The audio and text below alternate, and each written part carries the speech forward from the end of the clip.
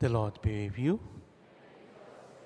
A reading from the Holy Gospel according to Luke. Some Sadducees, those who say that there is no resurrection, approached Jesus and they put a question to him. Jesus replied, "The children of this world take wives and husbands, but those who are judged worthy of a place in the other world and in the resurrection from the dead do not marry, because they can no longer die, for they are the same as the angels, and being children of the resurrection, they are sons of God." And Moses himself implies that the dead rise again. In the passage about the bush, where he calls the Lord the God of Abraham, the God of Isaac, and the God of Jacob. Now he is God, not of the dead, but of the living, for to him all men are in fact alive. The Gospel of the Lord.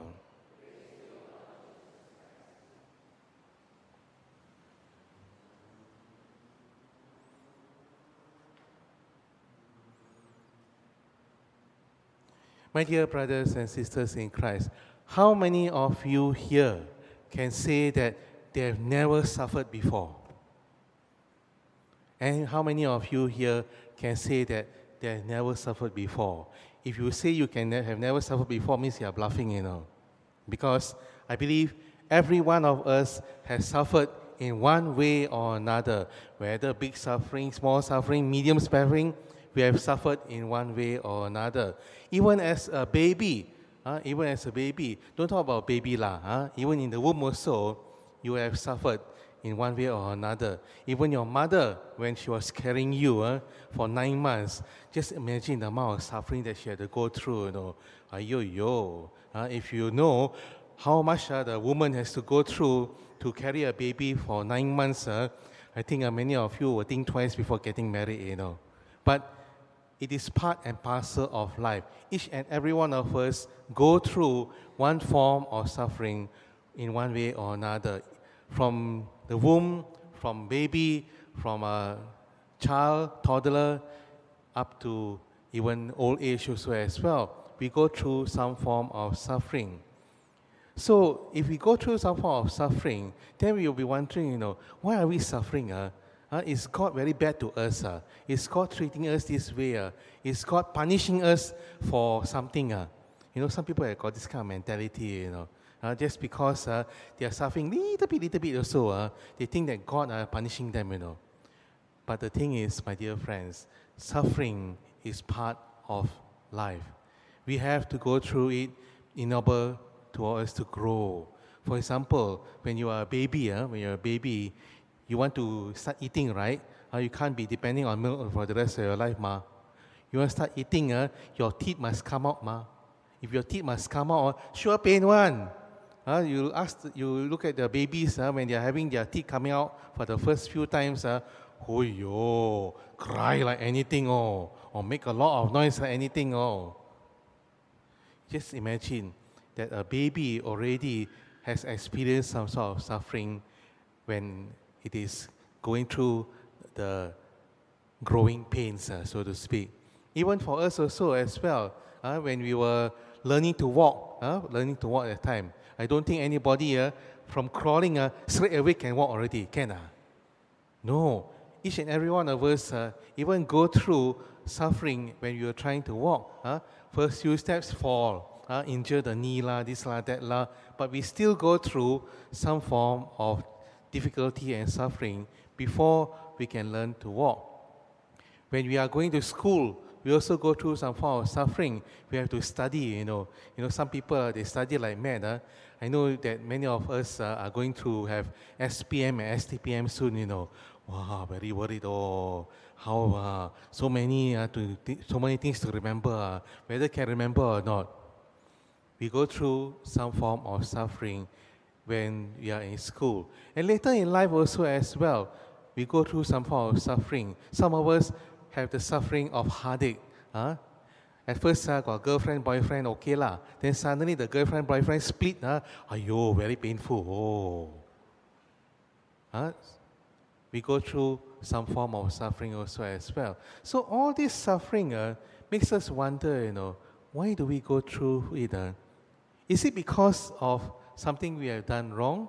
Is it because of past sins or something like that? And then, some of us also have got this idea, this mentality that good people won't suffer, bad people, they suffer, But how come today's first reading, those 7 brothers are good people, How come they suffer? Why? Why God so like that? Why God make the people like that so suffering like that? We wonder, We wonder, And throughout the ages, people have been trying to find out, people have been trying to explain away why people suffer, and there's no good answer. There's no good answer. We do not have a good answer, precisely because suffering is a mystery. Suffering is a mystery. Suffering is a mystery for each and every one of us, just as God is a mystery. We cannot fully understand. We cannot fully explain.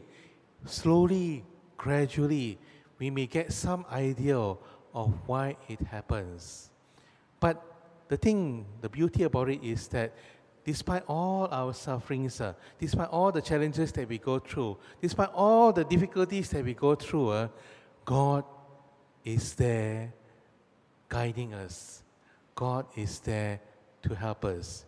We may not experience Him straight away. We may not see Him, but God is there. The question is, my dear friends, when we are going through all this suffering, what do we do? What do we do? Do we trust in the Lord? Do we let the Lord guide us? Do we let the Lord take control? Or do we try to do things on our own? Sometimes some people, when they suffer, little bit suffer, straight away go to look for what, feng shui lah, bomo lah, this lah, that lah. Why? Why you need to go through all this kind of thing? Don't you trust God enough? Do you not trust that God has a plan for us? In today's Mass, if we find that we have been lacking trust in God, if we find that God seems to be distant from us, if we feel as if God doesn't care about us, let us remember that God is not the God of the dead, but God of the living. For to Him, all men are in fact alive. This means that God is always there. He's always there. Let us not doubt any longer. Let us not abandon Him.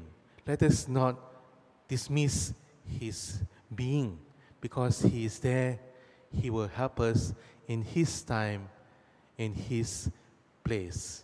So in today's Mass, if we find that we have been neglecting Him, if we find that we have been avoiding Him, if we find that we have been trying to find other ways to alleviate our suffering, let us remember God can help us if we are willing to let Him take control. Many things in this life cannot be controlled by us. We want control. We want to take care of things, but it doesn't always work that way. Sometimes it is best to let God take over, because when God takes over, He enables us to experience or to go through something which is better than what we expect. So in today's Mass, let us not doubt the Lord any longer. He is there. He is inviting you. Trust in Him. Do not give up. Do not despair. The Lord will help us.